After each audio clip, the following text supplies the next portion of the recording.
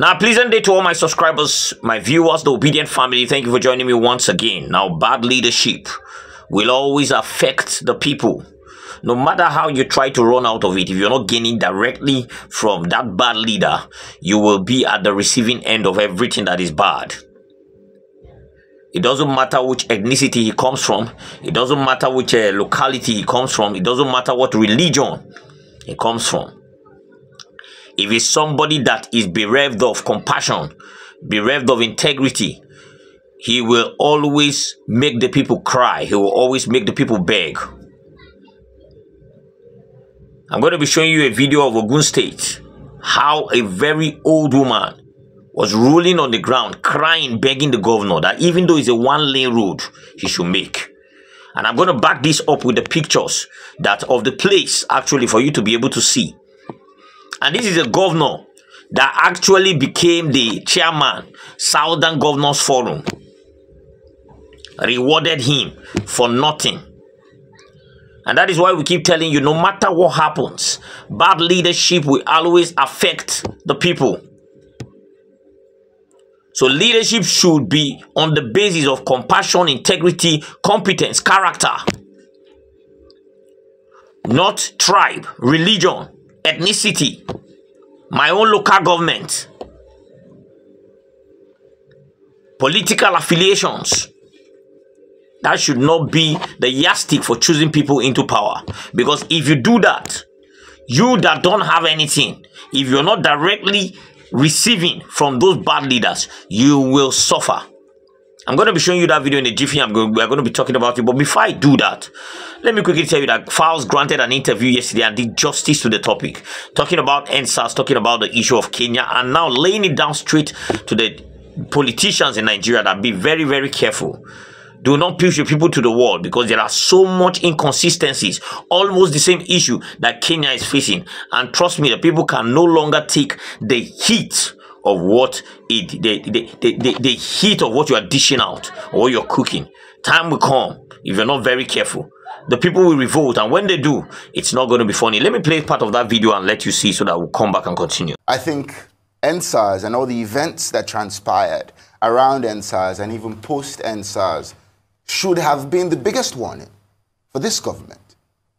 Should have been the biggest warning for this government. But even after, we can see that, and that's why some people would even argue that, or would even say, would dare to say that NSAS maybe wasn't successful or whatever, but, it's far from the truth. But what I mean is, because of everything that has kept on happening after NSAS, is why people would even suggest that. So it seems like this government, even till today, is still disconnected from the people and the plight of the people. And, like you mentioned, tons and tons of issues that we continue to face, including inflation. Every single day, the price of food is going up in a ridiculous manner. Insecurity, people are getting kidnapped, people are getting killed. We don't seem to have an answer for terrorists, So many issues. There's the minimum wage issue as well. So many issues. Exactly. The minimum wage issue that even led to the strike, which I actually was a victim of, because I ended up being stuck in Uyo at the time. All the airports were closed. I was meant to fly the same day. I ended up losing money because I had scheduled to film a video in Lagos. But I couldn't be in Lagos. I'd already paid for stuff. I was furious because of what I was losing, but I was happy that that was happening because it was long overdue. These people are just so disconnected from the people. They never really pay attention, to what they should pay attention to. And then when all that happened and they closed everywhere and it now affected the ordinary person, was when they now said, okay, we'll now meet with these people and now try to negotiate these terms. What happened since? Now you've seen it, right? I really don't want to bore you with long videos. So there was a video I wanted to play for you where one of the MPs actually went to his own locality in Kenya, and then the people used beating to actually welcome him with beating, because it was one of the people in the house that accepted the bill, and they beat the hell out of him. And what are these people even fighting for? The same issue Nigerians are facing. I think it's high time we stood up and say enough is enough. Because trust me, we've had it all over. There is a video I want to show you. There's this Sheun's podcast. There was a man that came. He was the presidential aide for Buhari. He revealed some things that when you hear the level of criminality going on and how these people have lost their conscience completely, it is unbelievable the amount of money these people steal and they don't feel nothing about it. And that is why we keep telling you that all these things we keep fighting for, tribe, religion, they are up there doing the needful of making sure that they rip the country dry. That is why you see things, not every time they bring up something, it's funny, rubbish. Either they are planning to share food, or they are planning to give 50,000 grants, or they have never ever brought an idea that is workable. Why? Because the major reason why those ideas come up is to steal. It is not to actually reach out to the people or help the people. That is why a president will wake up one morning and say, let us give the state governors 10 billion for buses, which we know they are not going to buy. Then let us also use 155 billion and go to the market and be buying foodstuff so that we can share for Nigerians. In a country where you're supposed to use part of that money and make sure that agriculture is booming. The reason why there is hunger in the land is because farmers cannot go to their farms. Insecurity is all over the place. And where the massive land is in the north. The Fulani headsmen are not allowing even those from the southeast and the southwest go to their farms. And then, instead of you to start dealing with the issue so that farmers can go, food can be produced in mass quantity. Instead of you to start, put your whole mind and everything in agriculture. Create a federal system where people can plant and everything. No. Your own is let us go and buy foodstuff. Because they know that the major reason why they dish out that money, they will lie to the people and then they will share it and then they will come back to lie to the people. It's a continuum. So there is nothing that will change unless the people decide on their own and say, we've seen through this mess. We've seen that religion and tribe is not up there. You guys are just using it to deceive us down here. And then we decide to unite. If not, this is what we'll be seeing. Let me show you the woman and everything that is happening and we'll come back and wrap it up.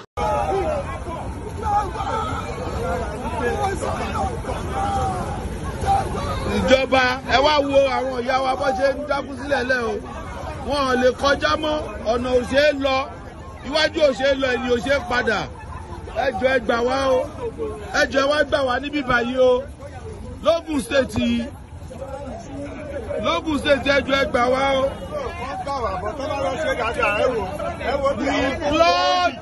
We applaud this government, our political leaders, to come to our aid. Honorable Ibrahim Isiaka Ayokunle, Honorable Folawe Fatiu Salami, Senator Shuaib Afolabi Salisu, His Excellency Governor Dapo Abiodun, please come to our aid in Ogun State at Akulus. From Giwa to this place, there's no road. Road will only be Zibaragu. Olara, àwọn àdìyàn fi ń lọ ibẹ̀ náà ti ń bọ̀. Àwọn ará Giwa, àwọn ará Matogun, àwọn ará Ọ̀ṣẹ̀rẹ̀, ibi náà ń gbà. Kò sọ́nà tó já sí ẹ bá jà jù bí lọ. Ẹ jọ̀ọ́, ẹ wá bá wa ṣe because ìyà yìí ti pọ̀ jù. Àárọ̀ náà lọ, gbogbo mọ́tò ló ti bàjẹ́, gbogbo báìkì ló ti bàjẹ́ tán. Ẹ jọ̀ọ́, ẹ wá bá wa ṣe o. Ẹ wá bá wa ṣe, ẹ ṣe. Now you've seen it, right? You heard. Now, for those that don't understand, that woman and everybody, they were protesting against the bad roads, asking the government to fix the road. She was literally crying, begging Dapo Abiodun, TINUBU, all those senators that are come from Ogun State and all that are involved to actually come to the rescue. Now, you can actually see the state of the roads. You can actually see how terrible it is, how messed up it is, how bad it is. And these are they have representatives. These are places that have representatives in the National Assembly, in the State House of Assembly. They have a governor, they have a president that is from the southwest, and things are completely messed up. That is why I said we need to be able to hold these people responsible, even from the grassroots, from the local government, from every angle. Get the right people into power, because if you do, you will see that a lot of things will be fixed. But when you don't, look at where people are. For Christ's sake, look at the path where people are passing through to go to their houses. For Christ's sake. And if this thing cuts across almost everywhere in Nigeria, go to Lagos State, you see it.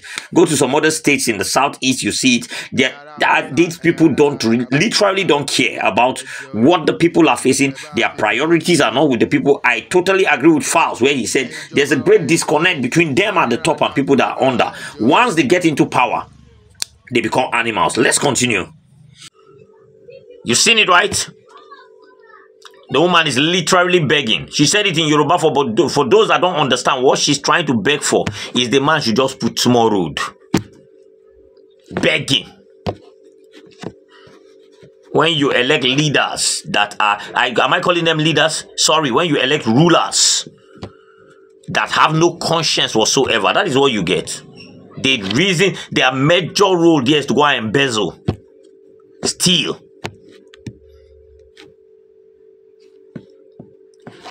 Loot, share for family members and their teams and their friends. And that's all. And the people remain in abject poverty. And what happens after that? When their criminality has gotten to a certain extent, they increase their ranks. Criminals get more rank in the country. That is why Southern's governor sat down in a round table and went to go and choose a man that literally his people are crying as the chairman. I told you that one of the major things that happened in the APC government is the fact that they give criminals more better positions. The level at which you can steal and destroy, they will give you, that's the level at which the next position will reach you. They reward them with better positions. And until the people are deliberate, that is why I'm talking to the people of Edo State. Please, do not sit down and be shouting zoning. This one, that one. The Edo Central have not ruled. Edo this one have not. Look for somebody that will help the people. That don't care whether you are from Edo Central. That don't care whether you are from Edo, whatever. He just want to make everywhere better. That is who the person people should be. That's the basis for leadership. Competence, integrity, compassion, character. That have a soft spot for the people, that understand the plights of the people and the sufferings the people are going through, and is willing to do everything to put his life on the line to make sure that the people enjoy the dividends of at least being citizens of the country and that state. Is important. Because at the end of the day, if you follow all those things and you pick somebody that is wicked, it doesn't matter where he comes from, the wickedness is going to run through and it's going to affect literally everybody.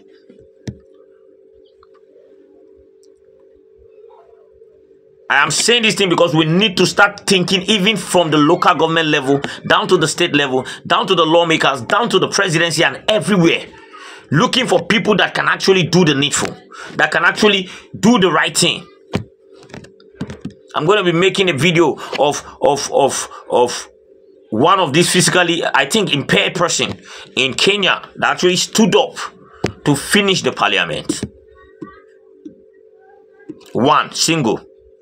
And then you have legions of Labour Party members there that are sitting down there and saying, hey, it's not we didn't know it was like this. That have joined the criminality and they are eating fat. We need to be deliberate about people we put in power. And I'm telling the people of Edo State, do well. Because Obaseki, from looks of things, did his own part. For some people, he did well, but for me, he didn't do nothing. We can't keep celebrating mediocrity in this country.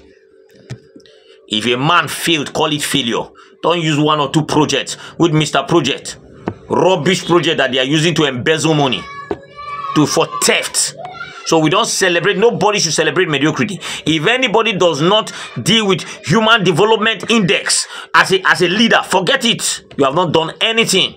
Because we want you to directly touch the life of people. And that is what governance is all about. Let me stop here, guys, so that you can actually drop your comment. Drop your comment in the comment section. Really love to hear from you. Subscribe to this channel if you haven't. Turn on the notification bell so that whenever I drop a video, you'll be the first to be notified. I'm obedient and I'm useful. I hope you are. Fingers crossed. Let's keep holding them responsible and see how it pounds out. Have a blessed remaining part of the Sunday. I'll see you next time.